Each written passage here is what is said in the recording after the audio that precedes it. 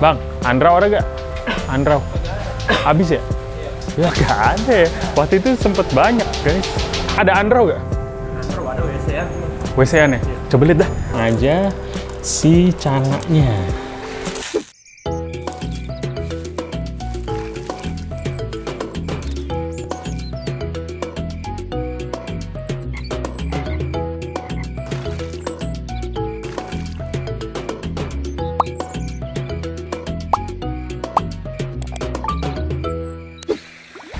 Halo guys, kembali lagi di channel dari Aldarian. Jadi kesempatan kali ini gue lagi di Pasar Parung.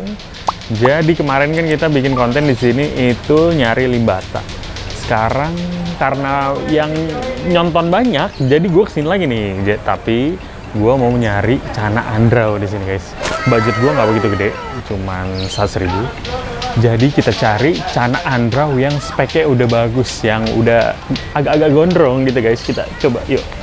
Guys, sebelum video ini dimulai, ayo klik dulu dong tombol subscribe-nya karena 1 subscriber saja udah membuat gue makin semangat untuk membuat konten. Ayo, dukung terus channel ini dengan cara mensubscribe. Dan jangan lupa klik tombol loncengnya.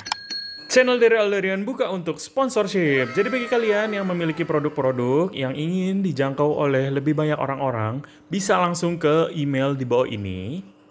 Atau bisa juga ke DM Instagram @Dariel Aldarian. Jadi untuk informasi lebih lanjut bisa langsung cek di deskripsi di bawah. Oke, selamat menonton.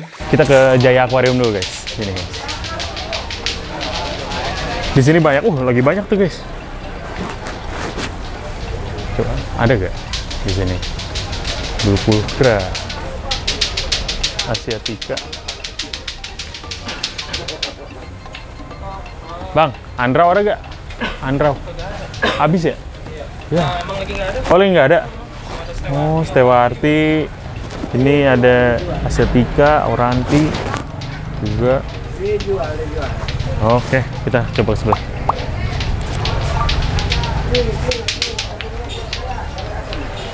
Tempatnya Om Iweng. Nih, sini guys. Mana dia Om Iwengnya? Ada gak di sini? Andrao. Harusnya sih di Parung tuh banyak Andrao ya. Harusnya. Limbata lagi. Kemarin kita ngambil limbata tuh di sini guys, di WNC Parung. Jadi kita cari.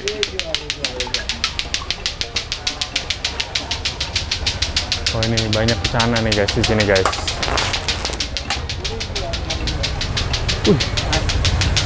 Pedes banget ya red ini. Lempuyangnya. Wah, ini juga red spot itu. Gondrong tuh guys. Ini red spot berapa pak? 225. Andrao punya nggak? Kosong ya? Ya cepet tuh habisnya ya. Ini cakep nih depannya WNC Parung nih. Kalau kalian nyari ini bagus nih. Coba kita cari ya. Sini ada gak nih guys? Bangkanensis. Ini apa nih? Super Unix. Asiatica Super Unix. Pakai X. Tapi unik sih itu mukanya. Itu unik tuh guys. Ranti. Coba kita kesini. Tewati. Ini pulcra. Oh,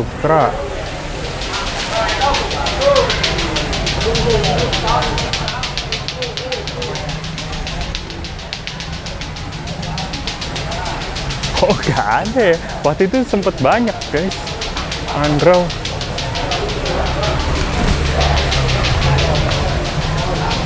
Oh, kita kesana yuk. Sana ada juga tuh Channa itu guys.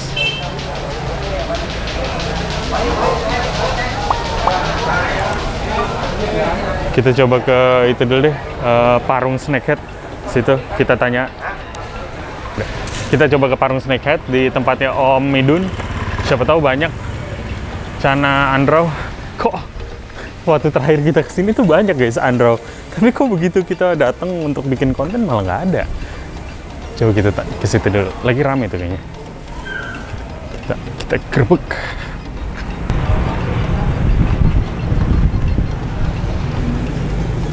Om Idun, apa kabar? Ada Andro nggak?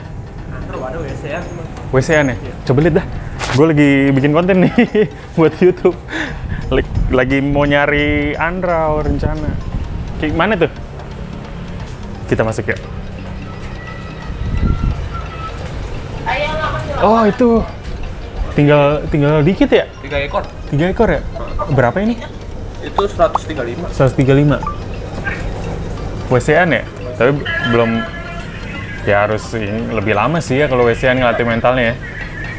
Cepet sih ya di sini. Tapi ini udah settle sih kayaknya.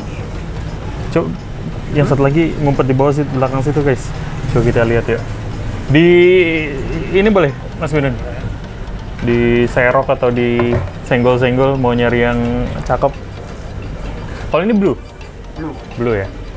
Kita tapi kalau di WC mah pasti ada merahnya ya? Ya, Pasti ada merahnya ya. Di rumah tuh ada yang WC, cuman kualitasnya kurang bagus. orang banyak. Birunya. Udah ngerim putih lagi. Ini cakep nih. Ini coba kita lenengin. Progres di badan doang. Hah? Progres di badan doang. Progres badan doang ya? Ya, itu kalau bulat. Ini bulat banget nih ya? Ya. Kalau mau buat air. Heeh. Dia kelihatan gondrong. Iya betul. Ekornya cakepan ini sih ya. Iya. Lebih nge-close nih. Ekornya nih guys.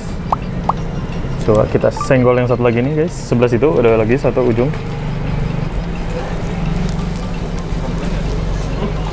Coba ini juga cakep nih guys. Ini birunya pedes banget yang ini ya. Tapi progres biru bisa sih. Nah ini sih. Bang, diskon nggak? Diskon nggak? 12. Ya boleh dah yang ini dah, bagus dah. Ini Android ini nih. Cakep nih Android ini. Nge-close. Tinggal progres aja nih. Ini size berapa ini ya? Itu 9 cm. 9 sentian ya? Kalau nggak salah kemarin ada Auranti WC. Apa CB? Masih ada? Masih cuma di rumah. Oh di rumah? Ya udah ambilin deh. Ini lagi di karantina ulang. Yang ini nih. Masih lagi pada hidup ikannya. Cakep nih guys. Udah ngerim. Ekornya juga nge-close. Tinggal progres. Siapa tahu kan makin mantep. Di rumah udah ada Android, cuman kualitasnya begitu dah. WC juga. Hah? WC juga, cuman nggak bagus, kurang. Lebih cakep ini nih. Hah? Apa? Ukurannya Sama kayak gini. Tapi warnanya pucat banget. Ini di rumah. Nih, kita udah pernah bikin konten di sini nih, Mas Widun nih. Bagi kalian yang belum nonton bisa nonton di Parung nih. Nomor teleponnya berapa, Mas? 0895 0895 3985 3985 01030. 01030. Nanti kita langsung unboxing di rumah, kita bayar dulu. Siap. Ya. Oh iya, kalau Auranti CB berapa? CB itu di 45 cm itu kena 550. 45 cm 550. Ada fotonya? Ada. Nanti kirimin ya? Nanti kita kirim video. Kita masukin sini deh nih fotonya. Jadi kita langsung pulang aja ke rumah. Ya. Ya, kita udah di rumah nih sekarang nih. Jadi sekarang kita mau unboxing Channa Andrao nih guys. Udah kempes. Ini dia. Kita celupin dulu kali ya. Kelihatan nggak? Ini termasuk cukup bagus guys. Ini Andrao WC ya guys. Andrao WC atau wild caught atau tangkapan alam gitu guys. Jadi ini Andrao WC, dia tuh udah cukup bagus. Dorsal atas, dorsal bawahnya udah lumayan lebar, cukup lebar. Dan yang gue suka buntutnya dia itu nge-close guys. Atau buntutnya dia lebar guys. Jadi nanti kita unboxing dulu ke dalam sini, baru nanti kita review lagi yuk. Kita tunggu, ini sekitar 5 menit, baru habis itu kita tuang.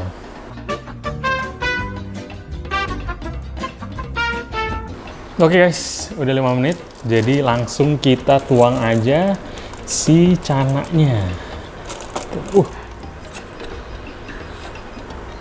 Sama air-airnya ya, supaya dia nggak terlalu kaget juga dengan air yang baru di sini.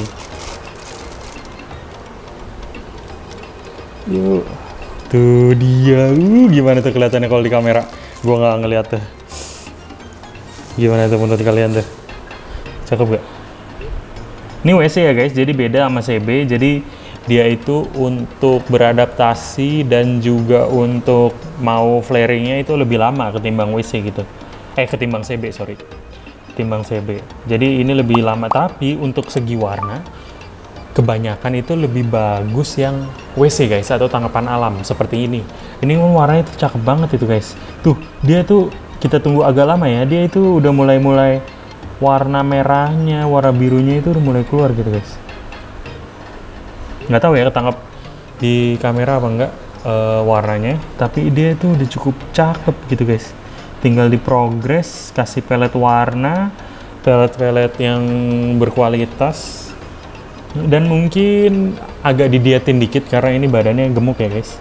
Didietin dikit, jadi supaya badan dia proporsional gitu. Coba kita lihat lagi. Ada dari kalian yang komentar hunting Andrao gondrong bang di Pasar Parung. Nah ini kita dapetin ini guys. Nggak gondrong tapi oke lah. Kalau nyari-nyari gondrong yang udah spek-spek kontes gitu udah susah. Apalagi kalau misalnya kayak di Pasar Parung, Pasar Jatinegara itu pasti cepet lakunya. Sekalipun ada pasti harganya lumayan guys gitu. Dan pasti yang utama itu ya cepet lakunya. Jadi dapetin kayak gini. Tadi ada tinggal 3 ekor ya yang di Parung Snakehead. Itu tinggal 3 ekor dan menurut gue itu kualitasnya bagus-bagus. Dan yang paling gue suka yang ini salah satunya. Tadi ada satu lagi yang biru banget tuh guys, ya kan, dorsal atas dorsal bawahnya tuh biru banget. Dan gue terjatuh cinta dengan yang ini gitu. Pindah dong, agak kedepanan supaya kelihatan di kamera. Coba kita godain dikit ya supaya dia pindah.